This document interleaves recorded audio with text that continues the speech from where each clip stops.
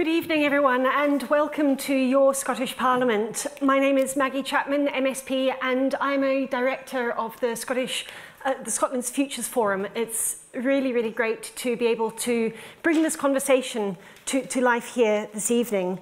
Artificial intelligence, as we know, is something that terrifies many of us and absolutely delights many of us as well. I think I sit somewhere in both camps most of the time.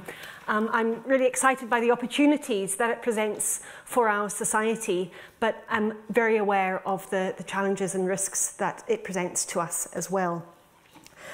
This year, in our Festival of Politics, we are in our 19th year of thought-provoking discussion and debate, informing people and engaging people, we hope, from all walks of life, all ages, and all across the country. And today is the third of 3 days of discussion and debate we've had, and I hope you've been able to enjoy a few other bits and pieces over the last 2.5 days as well. I look forward to the discussion that we have this evening, and we probably won't always agree. If I can ask if we keep our discussions and contributions respectful, even where those disagreements do occur and those differences of opinions do occur. We are very pleased that you are here to join us in this Where Are the Ethics in Artificial Intelligence discussion in partnership with the University of Edinburgh. Later, I will be inviting you to get involved with comments and questions. We want this to be a discussion rather than just you listening to us on the panel. But you are also very welcome to contribute online via the platform that used to be called Twitter. If you go to @VisitScottPal, you can contribute in the discussion there. And there's a whole host of other online platforms as well that we've been participating in over the last few days. We'll also be on the Parliament's TV channel as well, SPTV. So welcome to all of those who are joining online. I'm very pleased this evening to be joined by Brian Hills, Dr. Etusha Kaziazadeh, who is joining us online, and Professor Georgios Leontides. Brian is Chief Executive of the Data Lab, which is Scotland's Innovation Centre for Data and Artificial Intelligence. Etusha is a Chancellor's Fellow in the Philosophy Department and the Edinburgh Futures Institute at the University of Edinburgh. Her research is on ethics, safety, the philosophy of AI, philosophy of science, and their intersection with socio-political philosophy and philosophy of language. Georgios is a Professor of Machine Learning and the Director of the Interdisciplinary Centre for Data and AI at the University of Aberdeen. His research interests revolve around foundations of machine learning, AI for agri-food sustainability, AI ethics, and AI for industrial applications.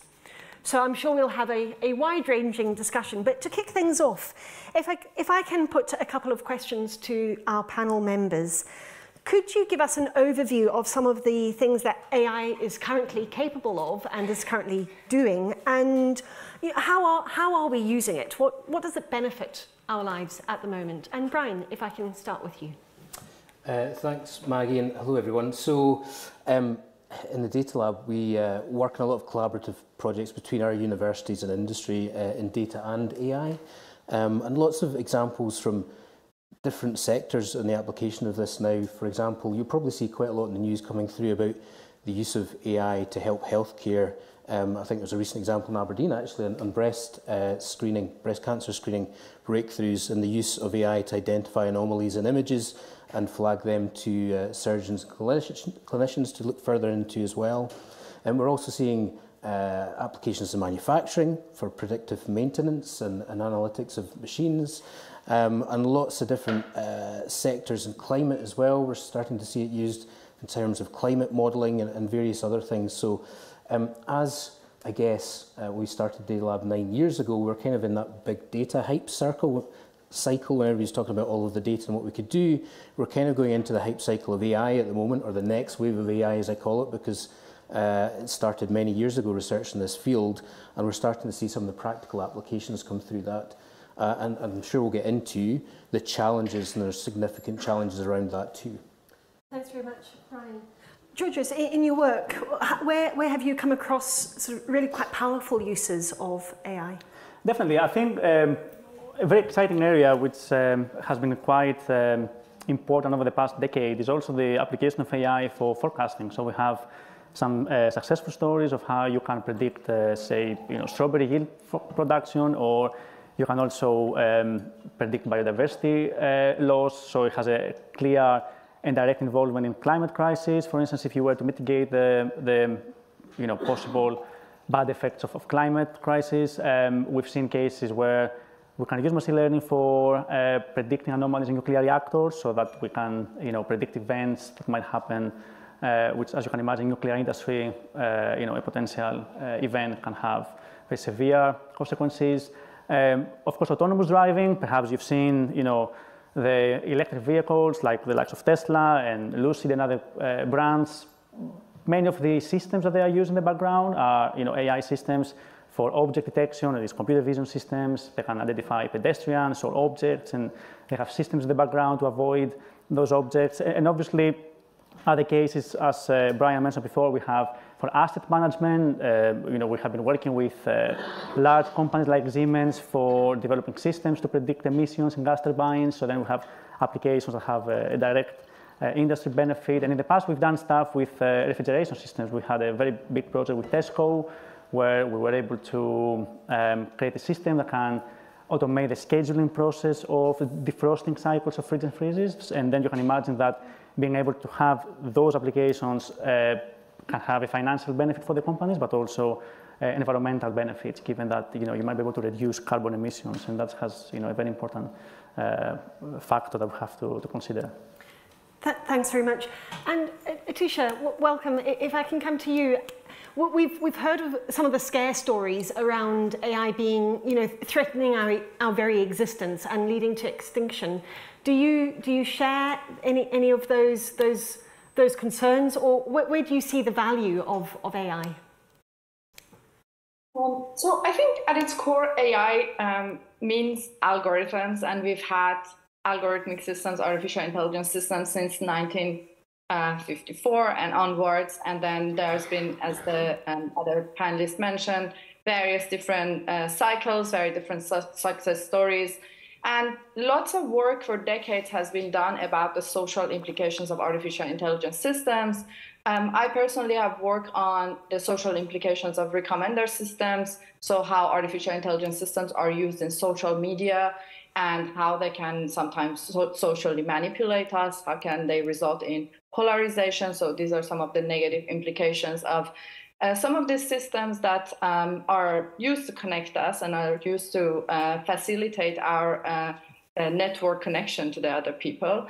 And then also, of course, the kind of rise of generative artificial intelligence models, in particular, the public release of ChatGPT has made AI, like this generation of AI, of course, accessible to the public. And there are a lot of very serious social questions about how these systems might result in the displacement of some labor sections, how they can kind of, again, increase and speed up the social manipulability, the positioning of different people in different filter bubbles, because you can generate realistic content by these models very easily, and then basically you can target people by different kinds of content, personalized content.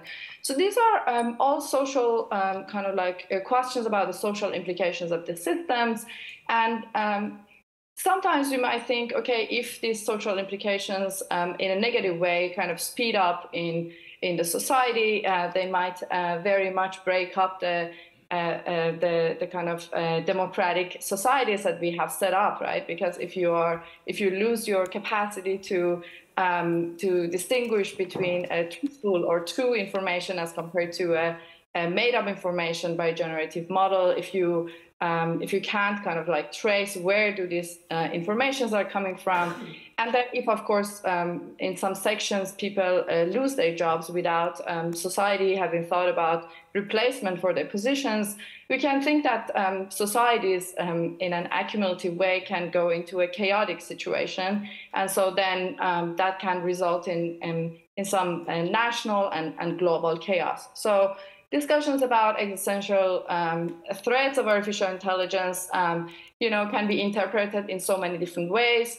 Some of those ways are very speculative, and some of those ways, I think, when basically these existential problems are understood in terms of an accumulation of many other ethical problems, I think they deserve attention. Thanks, Vera. You spoke there about the use of AI to manipulate and to make people believe or think differently, and I suppose one of the questions or one of the challenges were things like deep fakes and the sort of a representation of reality that is not real at all. How from a philosophical angle, how does that change, in your view, what it means to be human? I think that's a great question. And again, we've had this deepfake technology since let's say a decade ago, but now with the rise of these generative models, it is possible to create this deepfake technology and the deepfake content much faster, and then embed that into social media, like spread that much quicker. Mm-hmm. And I am personally very concerned about the epistemic confusion that we might be situated in if this deepfake content is produced and is spread more quickly. And so, of course, if we go into a situation of epistemic confusion, gradually we might gradually lose the sense of trusting in each other, trusting in different democratic institutions, and many things that throughout time different human societies have set up as ideal organization, ideal institutions that kind of give us meaning to be human. I think those would all be kind of like challenged. Mm-hmm. So basically, I think in short, then this deepfake content can impact very seriously the sense of trust that we've had in other people, in institutions, in democracy, in different values that we always thought are good human values. And also they might this deepfake content again might kind of at an individualistic level make us very epistemically confused. And I think those are very challenging kind of situations, and those aspects of what does it mean to be a human would be affected by this technology. Thanks. And Brian, if I can, following on from that, I suppose there's a relationship between how we understand how data is used in the round and its use, abuse, misuse in an artificial intelligence sense. Where do you think, other than deep fakes and that capacity to manipulate, where are the areas for concern that you see coming out of this? Yeah, I think there's lots of areas that are under research just now. Areas such as bias in the data sets, and then there's influencing the outcomes of people's analysis. And I think something that changed my viewpoint significantly on this was actually way back in 2016. So as Atusha had said, a lot of this stuff has been around for a while, but it's coming to the fore just now through the press and various other means. But I spent my life in industry doing data analysis, running data teams, building software, and I moved to the data lab. And then this book came out in 2016 called Weapons of Math Destruction by Cathy O'Neill, how big data could drive inequality and impact democracy. And as somebody who'd been working in the field, I never even thought about the side effects of this stuff before, or through that type of lens. And you've seen a lot of books and research from that point that I've been aware of that are really opening the door on this, like Invisible Women as well, and Technology is Not Neutral by Stephanie Hare. Actually, when I was writing these things down and preparing for this, the thing that I noticed was they're all written by women, which I think is a great thing, especially, and we might get into it, a lot of the narrative in AI or the language we use is misused, I think. So talking about godfathers, I don't think is helpful. Talking about hallucinations, I don't think is helpful. Talking about existential risk, well, let's look at Hawaii, or let's look at Europe, or let's look at Canada burning just now. You know, climate is existential. So I think that's kind of leading me into also the language and how we portray this stuff. I think it's really important for us working in the field, like many people are doing, to kind of bust some of the myths around this, to have a proper debate about it. And on that point about language and the power of fear, actually, that language can convey, Georges, what are the things that we need to be considering when we think about machine learning, when we think about how we get rid of bias in that learning process? Yeah, definitely. That's a very big topic, and I think I'm very happy that Atusa introduced quite a few topics around this area, because I think it's very important to understand that sometimes we speak about ethics and we disconnect the ethics side of things, or responsible AI or transparent AI, with the technical side of AI, as if they were two different things. But actually, there are two things or multiple things that have to coexist and they have to be considered when we conceptualize new technology. And I think one of the main problems that we have at the moment is that all of these tools that have come out in the past few months, like ChatGPT and DALL-E and Stable Diffusion models that can generate images and text, they have been made available to the public, and anybody can use that without any safeguards, and they are very cheap to use. That's another thing that's kind of new for us. In the past, technology existed, and there could be deep fakes, but it was very hard for the public to find those tools, to use them, to download them, to go through the whole process of using them, whereas at the moment, everything is free for consumption. So from my perspective, I think it's very important as we move towards an accelerated progression of AI, because I think what we've seen in the past year, it has been an unprecedented explosion of new techniques. And of course, we have the headlines about ChatGPT, but you have to appreciate that in the background, there's sort of a huge amount of work that has gone into from companies, from universities. And I think catching up with this progress is very hard. So even if we start today to regulate or define an ethics framework for ChatGPT as we know it today, maybe until we've had this framework established, maybe we've moved on. And then we always have to catch up, and that cannot happen. So I think we need to kind of shake the foundations of what we do at the moment, re-establish the way we do stuff, and then have ethics and responsibility around AI to be the main blocks, and then the technical contributions, the technical developments have to follow through those lenses. Otherwise, there's going to be always the catch-up, which is not going to be a nice way to see the AI developments in the future, I think, from my perspective. Okay, thank you. I could go on asking questions all night, but I'm aware that that's not my job. So to open this up to you, happy to take questions or comments from any of you. Please just raise your hand. We do have a roving mic to come to you. If you can keep your comments or questions briefish, then that means we can get more discussion in. I've got somebody right at the front. Thank you. Yes, thank you very much. Thank you very much to all the panelists. This is a very good conversation. I think we need another day for this kind of topic because we won't be able to exhaust all our questions. I've got one burning question because I am actually a master's in data science student and I hate AI because of the ethics around it. I'm quite cynical about it. And I know because I work with a lot of data and there's a lot of issues around data privacy. But my question is for people like yourselves, Brian, because you've got influence in your position. Where are we, Scotland, in terms of actually cultivating education and awareness of supporting people and supporting organizations to handle privacy, to be able to ensure that users are not vulnerable because of these apps and this AI that's coming out? Brian. Yes, good question. Well, I'll just give you an example from the data lab perspective. So, as you know, there's lots of people doing masters in data science right now across Scotland and the world, and we've funded over 1,000 students now across 13 universities in Scotland.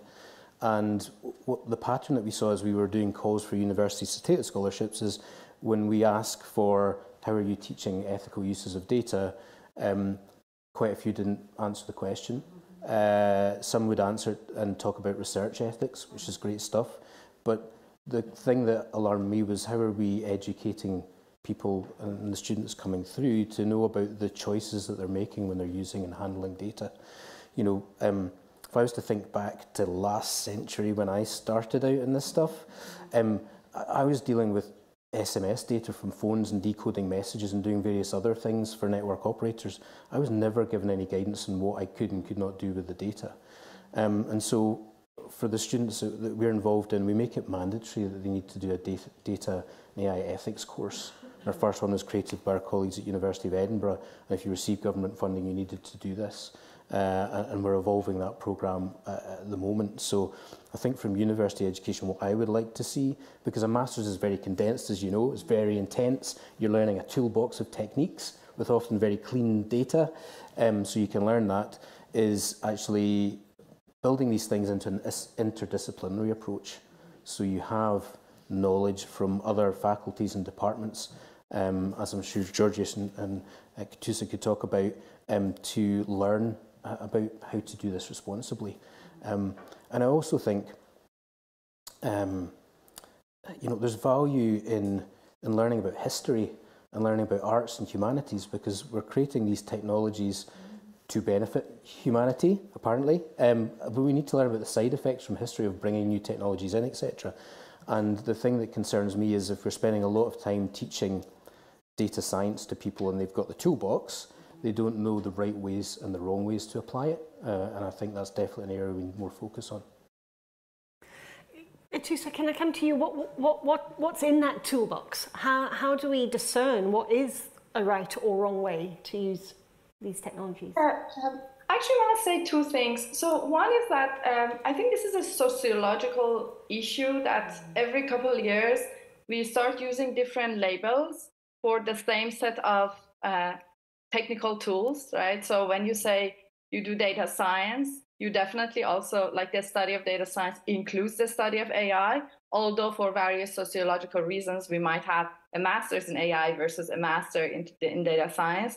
Again, when we go back to the history, like artificial intelligence is a field in which many different people try to design different algorithms in order to automate different aspects of human reasoning. And so whenever we use statistical tools, we design algorithms that employ statistical tools to analyze data, we are using some version of artificial intelligence. So I think we need to kind of maybe first demystify this notion of artificial intelligence as being some very special things. Like algorithmic reasoning, I think, according to many different textbooks, are instances of artificial intelligence reasoning. And I also, maybe this is like a personal response. I think it is unfortunate that this whole label of AI ethics was put on a lot of efforts that people were really trying to do in order to cultivate this mentality of thinking about the social implications of technology. So ethics could mean just normative ethics, and normative ethics is a theory of how we have to do the morally permissible thing, right? Like there are Kantian theories and deontological theories, utilitarian theories, and different virtue ethics, and etc. And so a couple of people try to kind of build moral machines, meaning that they try to take those ethical theories into the way the machine is doing reasoning. But that's a very small part of like AI ethics. A lot of AI ethicists, in my understanding in this community, are really trying to actually understand that the data sets that they're working on does not include implicit biases, whether it is in natural language processing applications or healthcare applications. There are so many examples showing that computer scientists, data scientists, artificial intelligence researchers figured out that the way they have, for example, formulated an objective function, loss function, does not really capture something out there in the reality. So in reality, AI ethics, again, on my view, really means that we need to cultivate everyone who is designing the systems with tools that allows them to do critical reasoning while they are designing the systems, while they are analyzing different kinds of data. They need to make sure that there's enough transparency available. They need to be very critical about the implicit biases. They need to ask these all of these kinds of questions. And so here at the University of Edinburgh, when we teach courses on AI and data ethics, actually we bring most of the time these two together. So there's a master's program that will be launched from this September on AI and data ethics. We really try to give the students various different critical skills in order to to employ when they want to design data and AI kind of ecosystems. So ethics in AI ethics really means tools from social sciences, humanities, anthropology, critical studies that allows AI researchers and data scientists to think very critically and carefully about what they are designing. It's interesting what you say there about, it's almost, we've created the problem of maybe fear around ethics in AI because of the language and the groupings that we've used. I'm wondering whether you have a sense to sort of where that comes from, because just thinking of some of the another very big sort of policy area or an area that directly affects all of our lives is urban planning, for instance. And yet we don't talk about the ethics of urban planning, but where you put the local hospital, where you put an out-of-town shopping centre has drastic ramifications for how people can and can't live their lives. And yet we never talk about the ethics of urban planning. How is it that we've got ourselves into a position of problematizing the ethics of AI, do you think? So the way I understand the field is that there were a lot of problematic instances of the deployment and development AI systems that were reported by many different journalists, right? So most of the examples, or a lot of the examples that we refer to, were actually formulated and brought to the attention of the public by a lot of investigative journalists originally. And basically, again, the concern are about the social implications of this technology. So if you are developing a system that, for example, tries to understand or basically extract information about whether a woman is applying for, or one of minorities applying for a credit card as compared to a white man, and the system is allowed to kind of capture those information based on the browsing data of this person, and then would recommend two very different kinds of credit card example or options, alternatives to these different two people, it means that there is something wrong. Why the system is doing this bias in offering these two different kind of alternatives, right? This is one example. Then there was this huge array of different examples, many different cases, very, very interesting case study published in Science. A couple of journalists saw that actually in the US across hospitals, they're using a specific system that systematically biases against Black people, Black Americans, when it wants to allocate special medical kind of facilities, like if there's a white American, Black American systematic bias. And so there were all of these kind of problematic cases. People realized that actually the social implications of this advanced algorithmic systems, again, meaning AI, are very myriad, and we have to kind of start studying them. And then there were many different kinds of communities that came together studying fairness, accountability, transparency of this system. But then they just realized that actually it is getting much broader than that. So in your question about the ethics of urban planning, obviously we don't talk about ethics of many things, but we talk about ethics of weapon developments, right? I mean, Oppenheimer, it's one example of it, where you just see how a scientist or a group of scientists needed to deal with all of these ethical trade-offs and how difficult and complicated that has been. So a lot of technological, I think, advances had with themselves various ethical and safety questions. And again, if we interpret ethics in terms of social implication concerns, then we just realize, okay, everyone who is dealing with AI systems or advanced algorithmic systems need to reflect on social implications of this system. So everyone needs to kind of do AI ethics or be familiar with AI ethics in some level. And I suppose that really gets to the heart of the question: is how do we raise that awareness? Georges, in your research and in the work that you've done, and the people that you work with, do you see that recognition and the acknowledgement of the need for a greater awareness of criticality, a greater awareness of that critical reasoning that Atoussa talked about? Yeah, that's definitely the case. I think it's crucial to kind of reflect on one other element, is that sometimes we make the assumption that when we have a system developed like ChatGPT, for generated language, that people are aware, even the developers, of the limitations and limits of those technologies, but it's not actually the case. So even as we speak, there is no accepted framework to evaluate those systems. So even the developers of this technology, they don't know what are the full capabilities of those systems or where those systems might fail.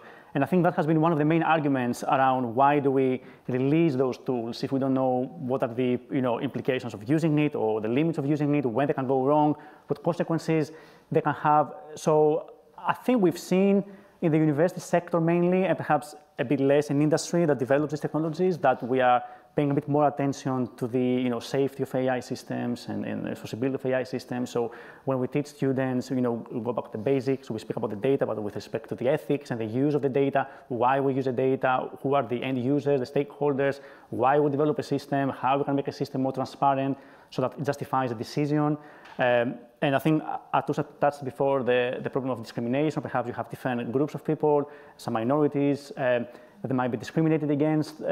So these are factors that we have to consider and have as use cases way before we develop the system. So when we are conceptualizing the system, before we put the effort to say, okay, let's find the data, let's program it, let's develop it, let's train it, we have to think, why do we do all of these things? Who are the stakeholders of this system, of this kind of technology that we're developing, the tool? Who is going to use that tool? In what way? Is it going to be a mobile device? Going to be a system that is in the background without any inspection? There is no human involved in the process. There's an AI system on its own making decisions, or you might have the case where there's a human AI collaborative effort where you say there's a human and there's an AI agent, and both of them together, they make an action, they make a decision. So then you have a human sort of supervising the AI system. But in most cases that we've seen in, say, ChatGPT, again as an example, we don't have this case. The tool is there, anyone can use that, no matter how old you are or how tech savvy you are or who you are, it doesn't really matter. Anybody can use that. The point is, who is responsible and legally responsible about the consequences of what comes as an output of those systems if a user takes that output as a given and uses it to do something else? So who is responsible? The developer of the technology, the user that use that, the data that were used into that. So these are kind of open questions that have a bit more legal side, but actually they are open questions that the community is really trying to debate and find a way moving forwards. But it's an ongoing exercise, I would say. But again, going back to my previous point, from a university perspective, I think we have a responsibility to reflect on those things. We have a responsibility to put these things in a very central, on the central stage, so that we don't really let things go adrift. Okay. More questions, more comments from you. See another one right at the front, if that's okay. If you can just wait for the microphone, please. Thanks. Cheers. Hi, I just wanted to ask about when we're on the subject of ethics and community and social problems, do you see that AI has now created a new class system? So you've got educational poverty and educational richness, so people are reacting differently to it. And basically things like the Trump campaign and things like that, AI is actually reaching more people who are educationally unaware of the logistics of AI than people who are at the top of the game, who know exactly how it works and how they interact with it. So basically the people are going to go that are going to actually be destroyed or have negative effects of AI are actually quite a large part of the population, and it's because they're in educational poverty about how AI can be used and its effects. Who wants to take that? Happy to give Brian? a quick response on that. No. Happy to give a quick response to that. So at the Data Lab, we partner with the Scottish Government to deliver the Scottish AI Alliance, and Georges is a member of the leadership circle as well, looking at how we can create trustworthy, inclusive and ethical AI for the country. And our key focus in the last 2 years, to be honest, has been community engagement, the societal engagement with children through to older people, through to people through the geographies of Scotland. And we're just about to launch a larger community engagement programme looking at socio-economic groups as well, and an online Living with AI course for anybody to understand the basics in an easy to understand way for members of the public, much as the famous MOOC from Helsinki came out as well. Certainly within Scotland, it's a key focus for the work that we're doing with the government at the moment, because we appreciate, you know, the challenge that you outlined there could easily happen if we didn't actually be proactive on this. Tuta, I saw you wanting to come in too. Yeah, I think this is just such a fascinating question, and I actually really think all of the governments, especially in the developed world, have responsibility to really enhance the education, social education that they are providing to people about AI systems, how they work, and how they trigger our cognitive biases, as you very correctly mentioned. Many of the systems, we are humans full of cognitive biases. Like, our brain is full of cognitive biases, and that's how we function. And many of the systems trigger our cognitive biases, right? So they, for example, try to trigger how we want to pay attention, how we feel happy when we pay attention to specific things that we like, and then more information are targeted at us. So you are exactly pointing to a very, very important kind of point.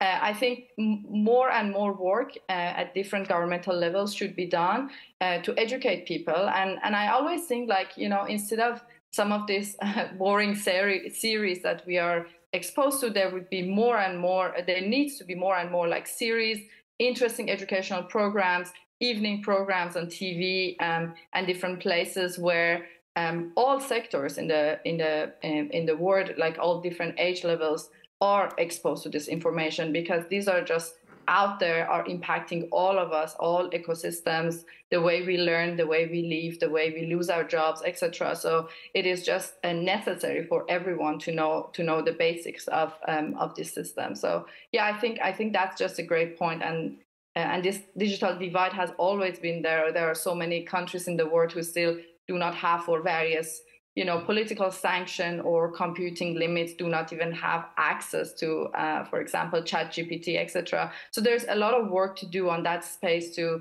educate people and ensure that the public knows what is really happening to us by the more and more advancements of this algorithmic reasoning system.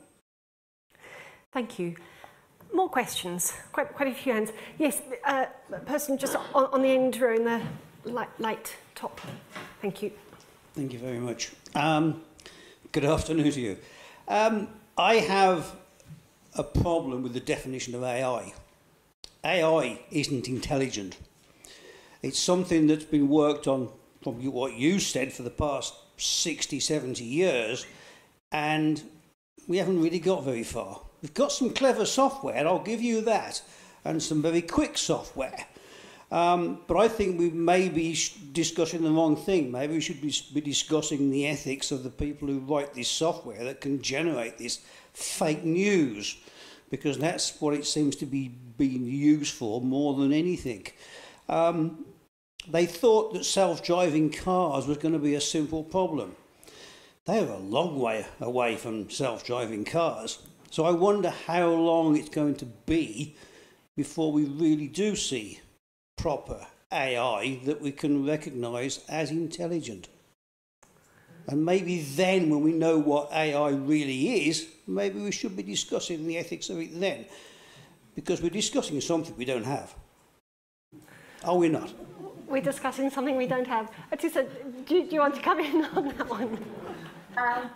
Okay, so I disagree with you, because so what you call real AI or proper AI is referred to in the literature as artificial general intelligence or artificial superintelligence. And this is artificial general intelligence has been this whole goal that was set by many different people who were theoretically trying to develop artificial intelligence systems. I totally agree with you that the term intelligence is is just such an unfortunate term the community has used and has developed. Some people suggest sanctioning this term, so they say we should not refer to the term artificial intelligence. We should talk about algorithms, or we should talk about capable machines and etc. But the fact is that like artificial intelligence is the discipline that many different researchers developed and they are developing. So I am personally more interested in like trying to kind of raise awareness about the meaning of this term and all of the nuances that are around this. And I think actually the term artificial intelligence is like this metaphor that a lot of the people who were developing the systems try to use, and it kind of functioned as like a futuristic concept for them. So they would develop some systems, and then because artificial intelligence is just the things in the future, there's still a huge gap between what they are doing and what they want to achieve, and that gap would motivate them to do more and more research. Sociologically speaking, that's how I think about artificial intelligence. But I think you're totally right. When we look into different psychological theories of intelligence, there are so many, right? And then even within the whole field of artificial intelligence, there are some people that try to develop artificial intelligence according to some purely formal mathematical models that have nothing to do with human intelligence. And some other people try to kind of make connections between the way our brain works, and the idea is that intelligence somehow emerges or is a byproduct of cognitive functions in our brain. And so we can kind of like imitate that. So there are many different interpretations of intelligence, but I think algorithmic systems that we have, sociologically speaking, have been called artificial intelligence systems. And that's an unfortunate fact, but that's a fact. And so I think it's fine to use such words. Georgios. Yeah, I think my point with that is that, yeah, we have been using AI as a buzzword, and that's a reality. So I think you will see many of us not really using any, I include myself in this category. I'm not using AI as my title or as my discipline. I speak about machine learning because we have machines and they learn something. Now, what they learn is debatable, right? So, and that is what we are discussing now in this panel, that we have data, that we have some knowledge that we want to extract from the data, we want to develop a system to do X, and then we develop a system that has learned to do a very specific, narrow task. Whereas humans, in theory, we have better capacities in reasoning. We can, create an understanding of the space very quickly. I know if I have to exit the space, where I can go through. I'm not going to crash to someone unless there are some other issues behind that. So systems don't have this capability at the moment, and that's why some critics about the models like ChatGPT is about the reasoning capabilities. That we are seeing cases where ChatGPT is very successful. So you could then, if you have a paragraph written by ChatGPT about a topic, you wouldn't understand whether that is written by an AI system or a human. But then in the same kind of situation, you might rephrase your question to the system and might give you a completely different wrong answer as if it was a different person. So I think from my perspective, sometimes we speak about AI and we think that the AI system is kind of a replica or something that is equivalent to a human or one single person, but we kind of miss the perspective of how these systems have been developed, where they are digesting all of this data that is out there, and then they just learn, regurgitate information, they kind of fail, they succeed in some cases, they're all over the place. And I think that's the main problem at the moment. The reliability of those systems is a main concern. And the ethics for me go, like it is part of that conversation. That like reliability, ethics, possibility is, for me, although different areas, they all has to be considered together. Otherwise, you're going to create systems where are disconnected from each other. And you have the technical people developing systems, and the ethicists looking at the ethics of those systems, and the legal people looking at the legal implications, and then no one speaks to each other, and then you have plenty to catch up all the time. So that's why I think it's crucial to find a way of actually merging and bringing people together and make this these systems a bit more transparent and a bit more ethical than what they are at the moment. Why are we from proper intelligence? Just for the benefit of those who might not have heard the question, how far away from those intelligent systems are we? From my perspective, how far we are, I think we go back to the discussion that we had a few minutes ago about what intelligence is. So I think first we have to decide what do we define by intelligence, which are the which of the definitions do we want to use when we define the system. Of course, in the past there was the Turing test and still exists that defines whether you can differentiate between a human and AI system. Some people argue that Turing test is long gone, or ChatGPT has passed this test. Other will argue no, that's not the case, because there are cases where you can trigger the situation where the system will fail the Turing test. I believe that we are quite a long way from having an AGI system, is what Atus had defined before, like a system that you can say that has the same amount or the same principles of intelligence like humans. So I think we are, from my perspective, decades away from achieving something of this capacity. Do you want to come in on any of this? Or I'm not going to give a number. I don't know is the honest answer, I'll just be honest. I think maybe one point I'd like to pick on, when you're talking about software engineers, I think Scotland faces a choice right now. We have invested £42 million in the Tech Scaler scheme, which is great. We've got a massive focus on entrepreneurship across the country. And I think the debate and the choice we have is the playbook we want to use to make that successful. So a lot of people are focusing on the Silicon Valley playbook. You could ask valid questions. Was that successful in the social media age? Do we feel that was a good outcome for humanity? What do we learn from that if we were going to adopt it in Scotland, or should we adopt it, etc.? Because data scientists in the real world are working with product managers, software engineers, lots of other people to ship product to make profit at the bottom line. How we do this is really important, and we're coming to the inflection point of really going for this in our country right now. So, I think a good point for our future debate is how do we do that responsibly? Back to you for more questions or comments. Someone just on the end of the middle there. Yeah. Hi, my question is about what I feel is a very real threat to jobs presented by AI. It's great that all people studying data science are doing a module in ethics, but we're living in a time where there's a fairly woeful lack of regulation on large corporations. So what actual barriers are there right now and potentially coming up in the future to stop large companies doing fairly cutthroat cost cutting when it could save them a hell of a lot of money? There's been just as an offhand example, Netflix just advertising a $900,000 salary AI position in the midst of the Hollywood SAG strikes. I'm not necessarily saying that job is going to be writing shows and losing writers' jobs, but that kind of thing. What hope really is there for really solid regulation if it's not done at a kind of industry level in these really big corporations? Thank you. And I suppose there's also maybe within that question a question about timing, because government regulation often lags way behind the development of any technology. The technology happens first, and then regulations might catch up at some point. Brian, do you want to take a first stab at this one? Yes, and then I'll let the other panelists improve dramatically on it. Yeah, I mean, we're definitely seeing changes right now. In call centres, for example, because it's very defined use cases for calls coming in, etc. Chatbots are replacing a lot of the investment that's been made in large call centres.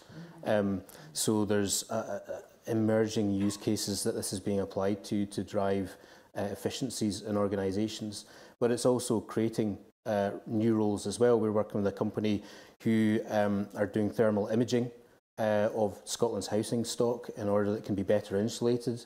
And they employ a lot of people to look at the images that are scanned and then crop bits out of it. And we've automated that using a machine vision algorithm.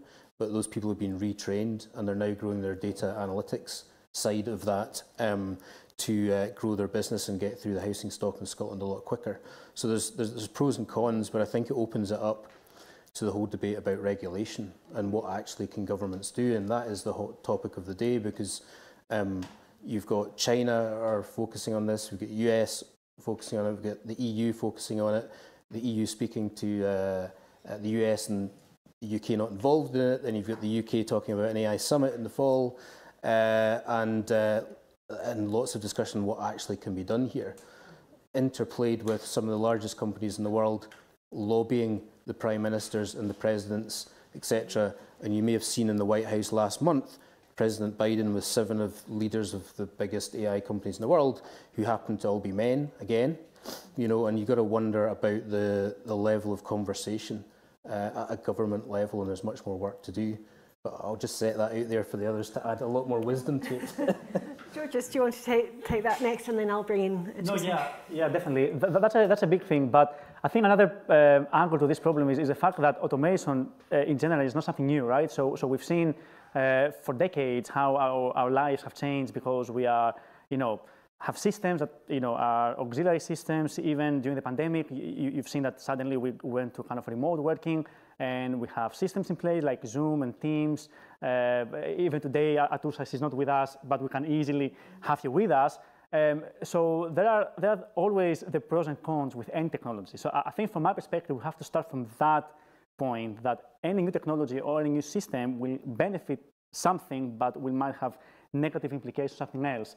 So I wouldn't like to dismiss technology because it would have a negative consequence by default, but we have to sit down and think what are the pros and cons, and if the pros are more than the cons, then we move ahead, or the other way around.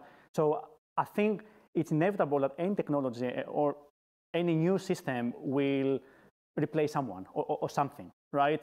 The point is, how do we make that in a way where it actually empowers someone else, or we create a system where, say in this case through Data Lab or other initiatives in Scotland or in the UK, where we upskill people or reskill people. So to think of the next generation or the current generation, how we can develop a situation where they can learn new skills and they can support this ecosystem.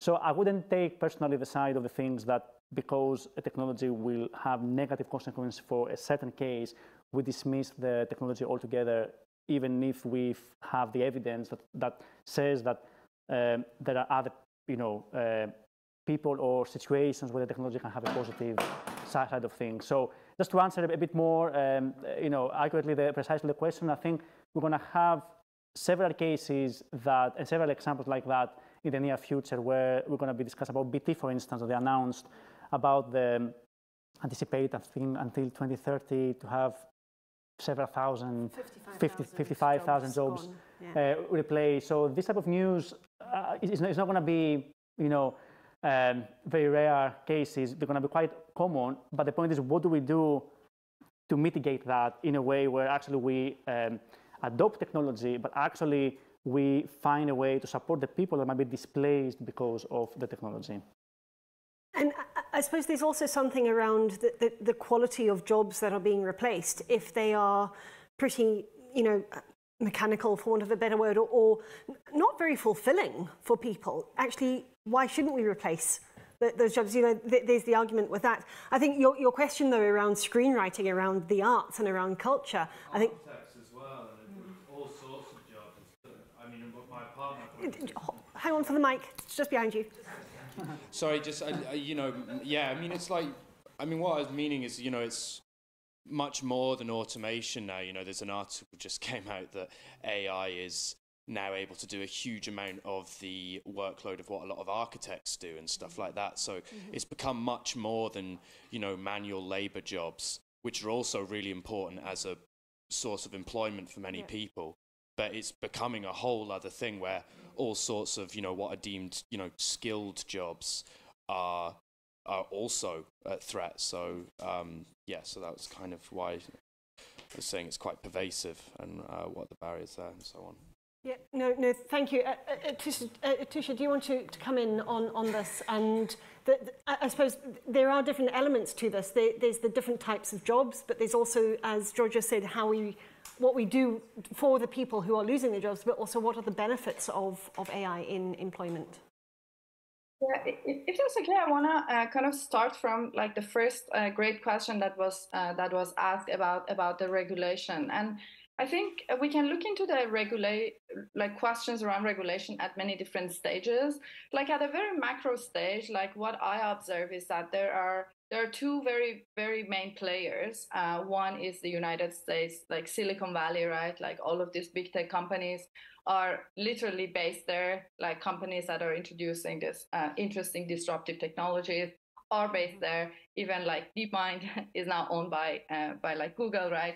So it looks like there is this like asymmetry of power.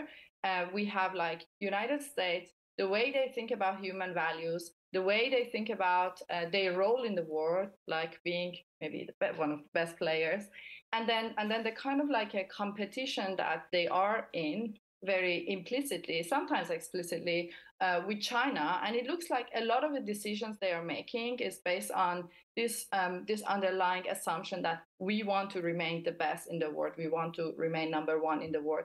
And we observe this very explicitly. For example, when Sam Altman goes to the Senate and kind of like he's talking to many different legislators there, he's just saying that I'm very proud and I'm very glad that we are making this in America and this is a great nation. And so this kind of like perspective really underlies this macro level assumptions about like, let's innovate because we want to remain number one in the world for various reasons. So then in that sense, the other entities in the world, of course, from again, this macro perspective need to take some sides, right? So United Kingdom, for example, is now going for this like pro-innovative approach that, in my analysis and understanding, is closer to the US kind of approach to regulation, like let's innovate, like minimal regulation.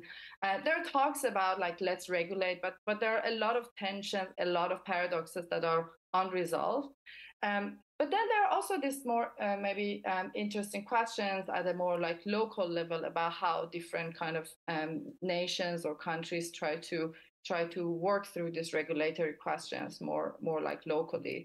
Again, we need to accept and we need to acknowledge that there is this like crazy power asymmetry in the world. That's visible, and it looks like the US is kind of dictating a lot how we should see things in the world. EU AI Act, of course, and EU in general is taking a different approach, and I think UK is kind of like somewhere in the middle. But yeah, so then in the local space, and there are a lot of like questions, like a lot of different kind of sectors, unions try to push against the invasion of this disruptive technology to the labor market. And I think that one of the solutions that people are talking about is like this universal basic income, that okay, this whole Pandora box is open, for example, with the generative models, and they are really going to take a lot of jobs, and so maybe we need to kind of give some funding supports to those people whose jobs will be replaced. Maybe they can learn new skills or do new things. Very interesting, like theoretical idea. There's been a couple of experiments about this. I'm not sure how in a large scale these ideas can be really deployed. So yeah, that's my take on this. I've got a follow-up question on the regulation. Lots more questions. I'll bring you in a moment. I've seen a couple of other hands coming up, which I think are also potentially linked. At the back, just next to you. Yeah, thanks. Just sort of following on to this, there's a lot of talk about how these kind of jobs in various sectors, architecture, art, manual labour, are going to be replaced by new jobs, but all these new jobs are going to be in a very specific sector, and those aren't necessarily going to be shared interests from those people whose jobs are lost. So I'm just kind of a bit concerned about not being very into tech, but being very into these things that I do see being taken. If you're not very interested in working in the tech sector, then that's a sector that's growing, and pretty much all the others will, as a result of AI, be shrinking. So I'm just a bit concerned about that. Yeah. And I suppose maybe the follow-on in terms of what we can control, what are the regulatory measures we should be thinking about and should be thinking about now, rather than 5-10 years down the line, because yeah, these things are happening now. Brian, do you have any sort of take on that? Yeah, so there's no doubt there's shifts going to happen. I think what I would look for is the evidence Okay, so it's easy enough to write an article on who's at risk, etc., and get the news for the day. But I just recall when we were moving forward in machine vision and scanning for various types of cancers, we said that radiologists would be obsolete in X number of years. Now in Scotland, we do not have enough radiologists to treat our people. And so I think I would look to, you know, as a lot of the vendors are positioning this stuff now, is kind of co-piloting the professionals, actually a tool in their armory to do things faster, better, more accurate, etc. And so, you know, for me, I'm looking at the evidence, is that going to evolve over time, or actually are we seeing architects and others lose their jobs? I think, you know, it's hard to predict right now, if we're honest about it. So there's something about roles and jobs actually enhancing and shifting rather than going away completely. The example of radiologists. I mean, there was a lot of talk about ChatGPT replacing programmers, right? And just tell the code you want to generate and it comes out, and that was the headlines for a week, and then everybody said, actually, what about X, Y, Z?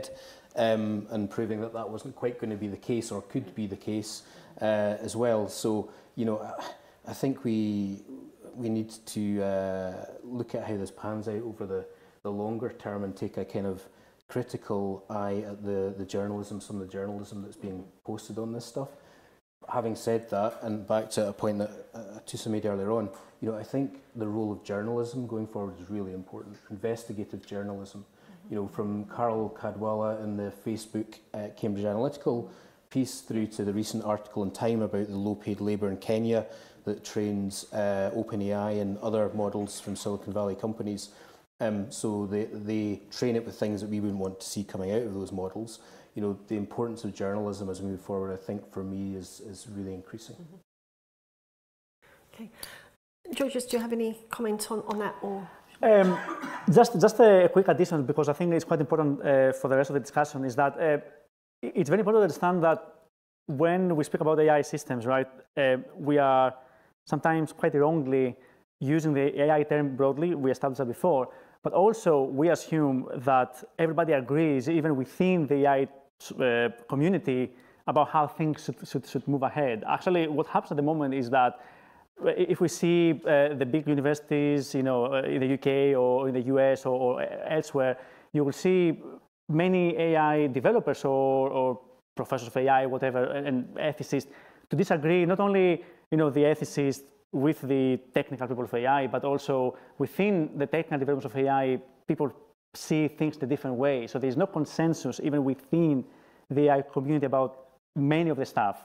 So I think that's important to understand. Otherwise, we assume that everybody working on AI have a certain opinion and everybody else is opposite. Actually, that's not the case. You can say that half of those developing AI technologies disagree with the other half that develop AI technologies. And that has been a huge debate over the past year or so. So just clarify that, because I think it's an important element to add to the discussion. And I suppose your note of caution is well made if we look at other industries, because there may be some, excuse me, some tech areas where roles develop and jobs change in a positive way, but in energy, for instance, we've not done energy transition jobs very well in the past. You just need to look at coal mining areas in Scotland. So there is a note of caution there that we maybe need to hold as we continue this discussion. More questions? I see somebody at the back on that side in the reddish top. Can I go back to the question of fake news and bias? Because I think some of the comments that were made about bias at the beginning are really interesting and quite frightening, actually. My background is as a software developer. I don't think that the coding that's been done to code the advanced algorithms is the dangerous bit. Yes, you could subvert that, but actually I think it's the training of the models that's the dangerous bit. And I believe some of the larger players in the game that have trained their models aren't letting anybody know how they've done that. How do we tackle that challenge? Who wants to take that one? I can Georgios? Okay, go for it. Thank you. If I may. So a couple of years ago, there was a kind of sort of debate on Twitter that was about the sources of bias in the development of AI systems. And there was a group of people that said that the only source of bias is in the data. So there's a data bias. Another was saying that you can have algorithmic bias and data bias. So there were, differing opinions about whether that's the case or not. I think the reality is that, and we see that in many real-life applications, and a very good example for that is that when we develop AI system for any application, we try different models, right? So we don't say this is the correct model, just use that and go. And the reason for that is that each model and different types of models give us different results. If you go down to the nitty-gritty why that happens is that the way this model learns from the data, and the data don't change, the data is the same, right? So the model change is different. So practically, what the outcome is in this case is that the model performs differently, and that means has more bias, discriminates in specific groups of people. So then it's very hard to disconnect data bias and algorithmic bias. So that's why, from my perspective, that's my personal opinion, is that you can have sources of bias from both cases, right? Maybe kind of that answered partly your question, but I guess the main attention has been on the data side, because I guess that's the elephant in the room. That's the thing that in theory we can easier control, if I can say like that. So you can curate the data, you can be careful where you get this data from.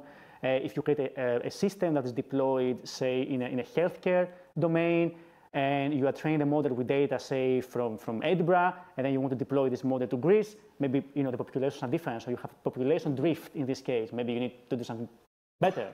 So I think that's why data bias has taken a bit more of our attention, but I think we have to focus on both sources, in my view. I don't know if that answered your question or...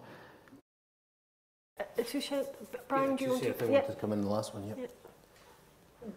I think there are a lot of trade-offs, and like depending on how we address the trade-off, we might end up at different points.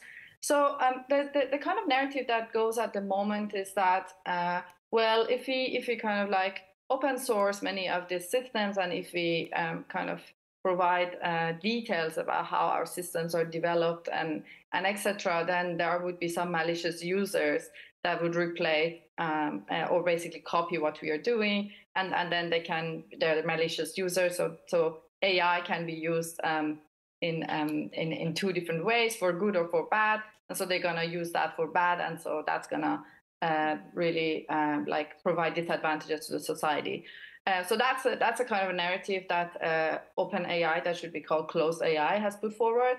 But then a lot of people are now trying to push for auditory mechanisms. So they say, okay, like you are not providing this kind of information for whatever reason, for all the reasons you say, but there should be some independent auditing groups that would come and study our work and then ensure that a lot of checklists in relation to the data ecosystem and the development and deployment of these machine learning models are kind of in place. So I think like trying to go like basically look at the problem you're asking from the auditing perspective, then maybe some of the concerns that you're raising, of course, if that auditing group is very legitimate and has very high standards for analyzing the biases within the development of these systems, like could be like one solution to this issue of how we have to address the biases within these closed systems. Okay, thank you. Yes, a quick question up here. Just following on from what Atusa said there and what Professor Eleni just said. See, you talked very early on in the conversation about ethics and how everybody needs to learn the ethics and train the system in an ethical way. But Atusa just mentioned malicious. I mean, I think we've seen from technology in the past, and when changes in technology happen, it never plays out well for the little guy, is what I should say. It's basically, the first time they had a laser scanner at a supermarket, it didn't work. Now you can hardly see a person at a supermarket. That's coming. What if the person who's creating the AI just fundamentally is a bad actor? For example, say if you went to ChatGPT, and just to take finance, which affects everyone, if you go to ChatGPT and you put your prompt in and it says, please give me a list of the best financial products on the market. If ChatGPT has a vested interest or if it has a prompt injector right at the start that says you will not recommend any other product except ours, then basically what you've got is a censorship of the first instance. That's the, I'm going there to get information. I've got no way of knowing what is true. Because AI, as much as this gentleman might not like to believe it, there's a tidal wave on shore. AI's coming. So who are the police, Atusa? Who are the police who are these people who are gonna audit them and enforce it on China or the US or Mr. Trump? How is it any different to Google? You could ask Google which is the best thing. It's not a large. It's only now become a large language model, sir. Before you were typing into Google. Now you're just asking it a question as a human, and as the professor said, it's near enough got the potential to pretend to be a human. 75% of people can't tell the difference between a human and AI. Atusa, do you want to make a stab at that one? Yeah.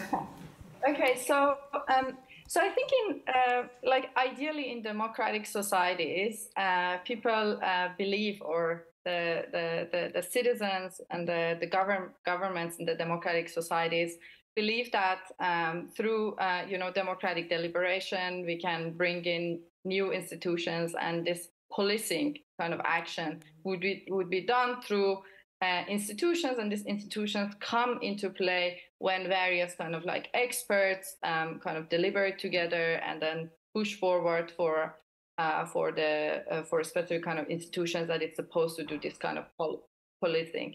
Now, super nuanced, right? And then no government in the world is like perfectly democratic, and there are all these indexes and there are a spectrum of different kinds of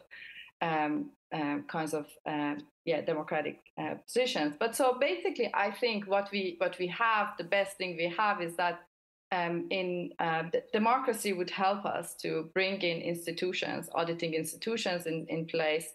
And I also want to kind of give credit to a lot of AI ethicists like Timnit Gebru, like Meg Mitchell, who have all been computer scientists who did a lot of AI ethics work. And they try to really introduce critical ways of thinking about auditing, how to design auditing systems, how to design participatory mechanisms that would allow us to bring in some interesting auditing institutions in place. So there's a lot of work there. It's not perfect. What I am personally concerned about, and I think we need to really think about this more carefully, is that all of these institutions would be introduced at a national level, but these AI systems, and there's also like this competition between these different kind of institutions, it's happening at a global level. We do not have global governance, and it looks like we don't want to have kind of like global governance, because history has shown that it's very hard, and yeah, it's very hard. So kind of we have decided those kinds of questions aside. And now a lot of these competitions, a lot of these questions, regulatory questions, they are all very important and like they arise at the global level. Because we do not have like a global governance structure, it's very hard to answer them. And I think that's a space where we need to do much more work, and we need to kind of become a little bit more mature. I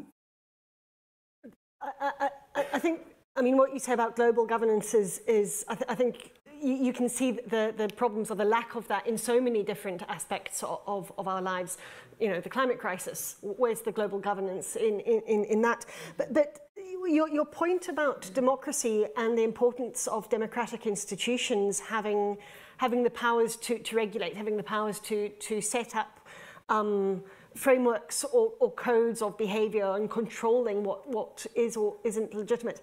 How do we ensure that those democratic systems themselves aren't a target for bad actors through AI, as we know has been, you know, through, you know, Facebook, Trump, you know, we don't need to, you know, is the only way that we can ensure that global governance system, or are there other mechanisms, are there other things we need to think about at a national or maybe supranational but not quite global level around protecting democracy?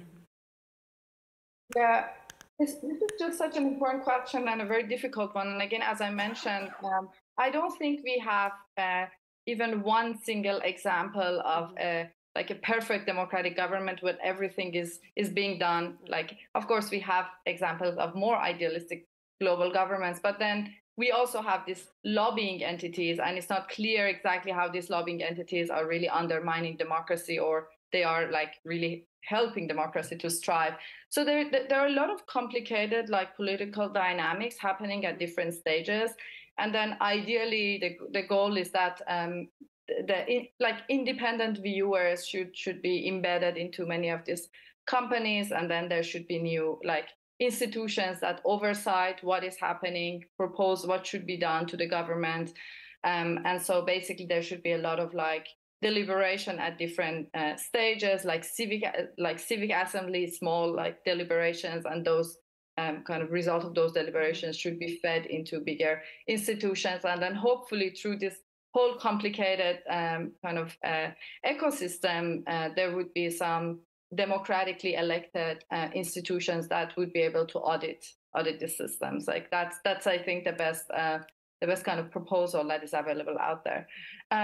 I think at the moment there are a lot of interesting work that people are doing to bring in to kind of like break down these ideals of democracy into like smaller, more local kind of entities. They want to. There are lots of different efforts, people trying to educate like small civic assemblies together and then teach them how things are going forward, how they think about regulation, what kind of auditing mechanisms should be put forward. And ideally, like there should be an aggregation mechanism, and those information would be fed into discussions about the national and global regulation, but like all work in progress. Okay, thank you. Another one or two questions from the audience. I think we've got time for towards the front at the end here. Thanks. What I would say is it's just two things really, 2 points. The first is there have always been con artists, and one of the features I think of con men or women is they're very convincing. And part of the defence is being aware that there are people who maybe don't have your interests really at heart, however convincing they are. And I think people have a false belief, some people, in AI, that it will be right. And when you're looking at a situation like doing part of the work of a radiologist, I've no doubt that the information that's being given is as unbiased and correct as possible. So it's a different kind, in the sense, of AI from the other kind of AI, like even ChatGPT. I mean, ChatGPT, I mean, it's the ultimate of garbage in, garbage out. Somebody I know in Cambridge was bored because he was stuck at home because his family kept getting COVID. So he asked it about a course that he runs, a group that he runs himself, called the Armchair Economist. And ChatGPT knew a lot about this, and some of what it said was correct, but a lot of it was just sheer rubbish that it had come up with as something likely, and it didn't distinguish them. So I think the education of people that just because it's AI doesn't mean it's going to be right. Mm-hmm. I think that's a big defence. And that it doesn't know that it's right. That comes back to. Sorry, that comes back to the question, that point around raising awareness and education across the board, not just for people who are working in this area. Yeah. Probably got time for one more question, and I've got somebody at the front, third row back on the other end. Thank you. Hi, I'm sorry. This will probably sound possibly a bit trite, but I'm a journalist, so I do apologise. But basically, given all what we've discussed over the last hour and a half, isn't the fundamental challenge when artificial intelligence, however that is defined, runs slap back into natural ignorance?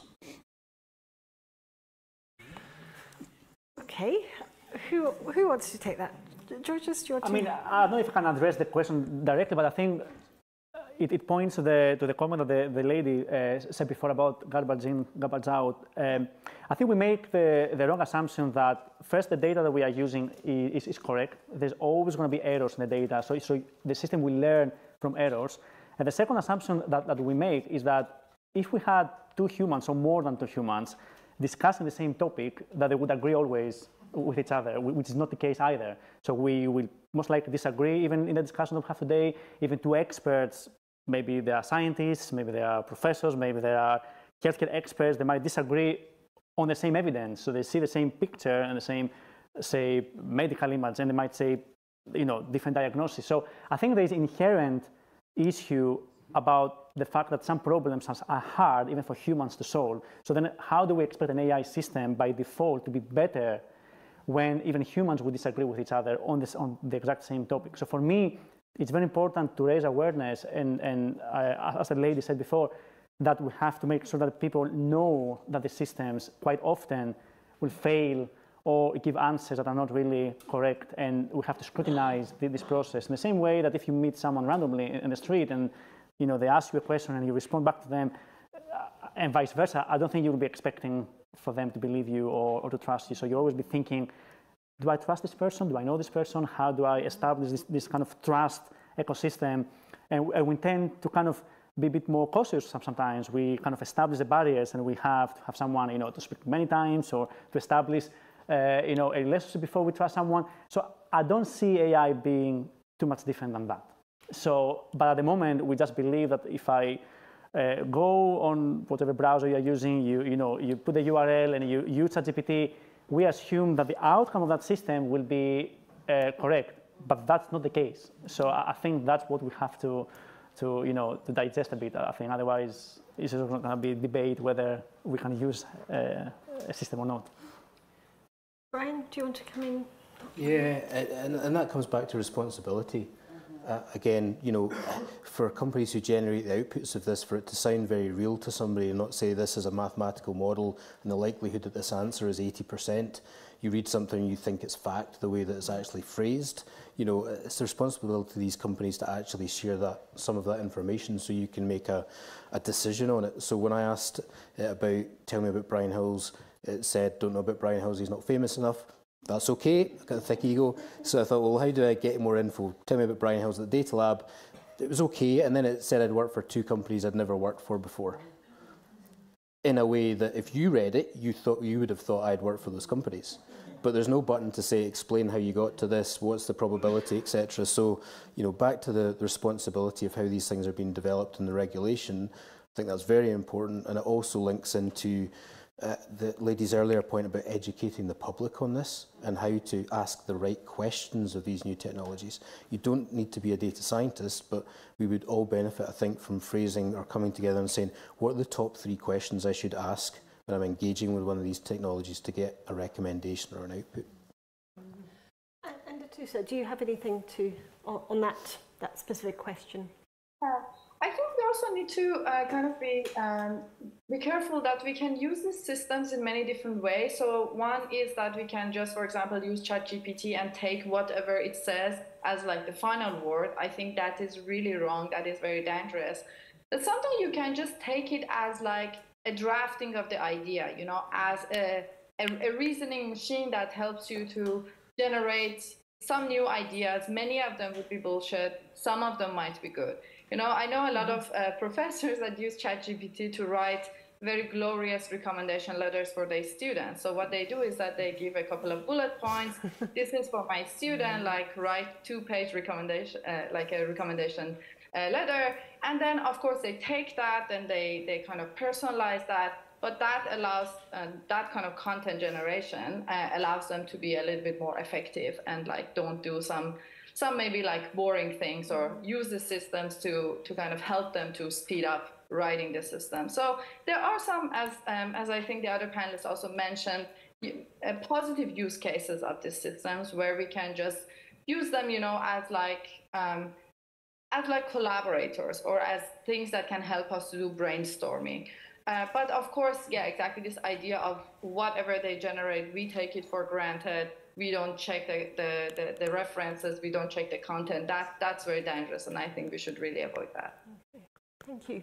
We're coming to the end of our time, but before we close, I just want to ask our panelists to sum up in a minute or two. What would you recommend, or what would you be looking for to happen in the space of an ethical approach to AI or AI ethics in Scotland? What would you look for the Scottish Government and for other public institutions in Scotland to be doing around, it might be around regulation, we've talked about education, we've talked about auditing, we've talked about a whole range of different things. What should we take away from this evening's discussion for work that we still need to do in Scotland? And Tusha, I'll start with you and then we'll work along the platform. Okay, great. So I think, I just want to be very clear with you on this. A lot of these questions are very complicated. We need to think about them by engaging many different stakeholders. And then we need to think about these questions together. They're like open questions. There's no solution. No one in the world knows exactly where should we go. There are some voices that are louder and they push forward some ideas, and some other voices that are less loud. So I think the most important thing for me would be just to engage more and more citizens and involve citizens into these whole discussions and allow them to know more about what is really happening, ask their opinion. You know, this should become like a dinner table kind of like discussion without having fear, without invoking fear or super crazy excitement that these systems are going to kill all of us or replace all of humans. I think these discussions go nowhere. But just trying to follow up on what these systems are really doing in our real world, but also having a futuristic ideas about where we are going, right? So even if we haven't lost a lot of jobs or labor market is not still changed much in Scotland, we have seen a couple of very interesting reports that, for example, OpenAI released. So they made an expectation of how they think large language models would change the landscape of labor market in the United States. I think it would be amazing if various different stakeholders in Scotland also do something similar. And when there are this kind of empirical investigations or findings, then the public can be more engaged according to written reports, according to some informed numbers. And I would love to see exactly this kind of informed discussion with citizens. And I think that's the right ethical way to take in tackling the social implications of the system. Thanks very much, Atusha. Brian? Two things for me. So Mr. Lockhead, who's the Minister responsible for the AI strategy, has commissioned a review of where we are and has asked the chair of the AI Alliance to review progress and what we need to do next for Scotland and AI. So that's in progress just now.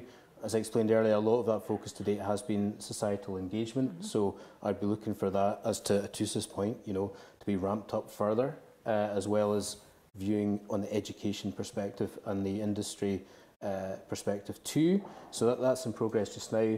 Another thing for me that I see a lot that I would really like to see move forward fast is education of the public sector. And so as part of the AI strategy, we created an AI register. So anybody in the public services using AI can register how they're using it and can look for guidance and collaboration, etc. It's not mandatory just now.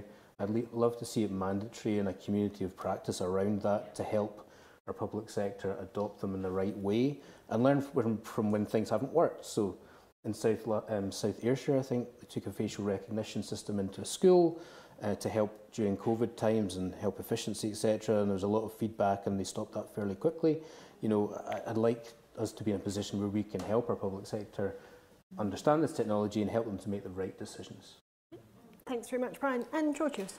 Yeah, from my perspective, I think we should not be panicking and see, say, ChatGPT or large language models as being the end of the journey, because it's very easy to go down the route of regulating something that in a couple of months' time or in a year from now is going to be obsolete. So I think we have to see beyond that. So I think that's the first point. So I would like to see the governments bringing the universities together, the public sector, industry, and having this discussion and see the bigger picture, not just stick with the current example, because that's just an example. It's not it's not the end of the journey. And the second thing is that, finishing with a more positive note here, is the element of regulation we discussed before. I think one of the very good things I've seen in AI community is the fact that the AI community itself is policing the other part of the AI community.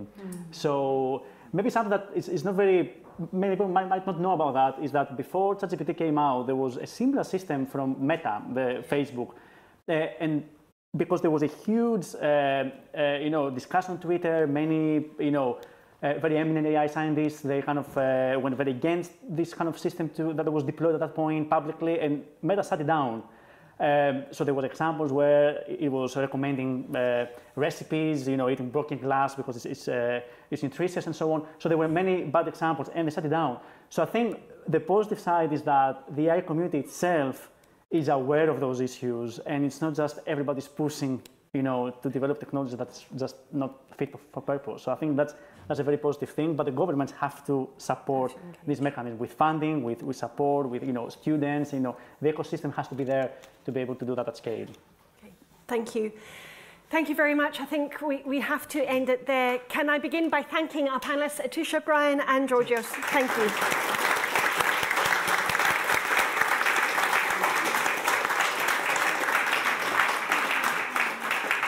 Can I thank you all for coming along this evening and for your thoughtful questions and quite challenging questions for us. I thank also our partners at the University of Edinburgh for their support in putting this evening on.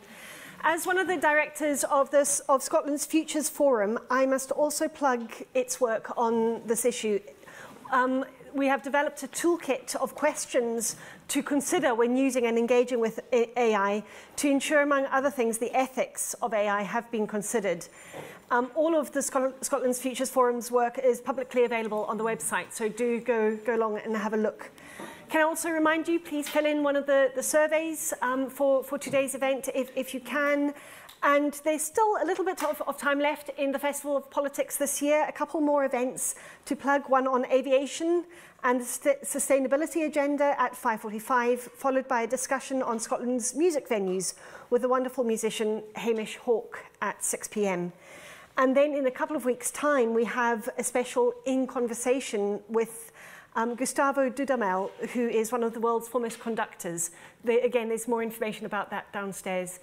Thank you again for coming along, for participating in this year's Festival of Politics, and we hope to see you again next year, if not before. Thank you. Thank you. Thank you.